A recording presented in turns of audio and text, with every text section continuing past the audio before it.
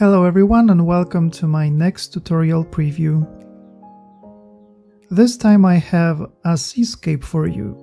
This is a new subject for me, but I like how it turned out, so I thought that I would show you my approach. In this project we're going to use masking fluid to protect the whitest areas.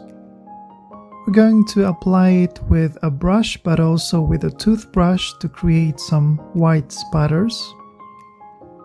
We're going to use different techniques like wet on wet, wet on dry, dry brushing to capture different textures of the sky, water and rocks.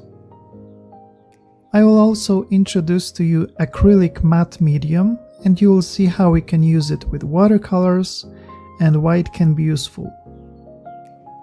I think it's a very nice project, very dynamic, with interesting textures and very nice interplay between warm and cool colors.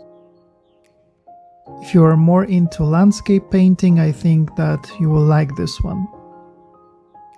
The full tutorial is available in my online watercolor school at esperoart.com. I'm looking forward to see you there, and I hope to see your renditions of this painting.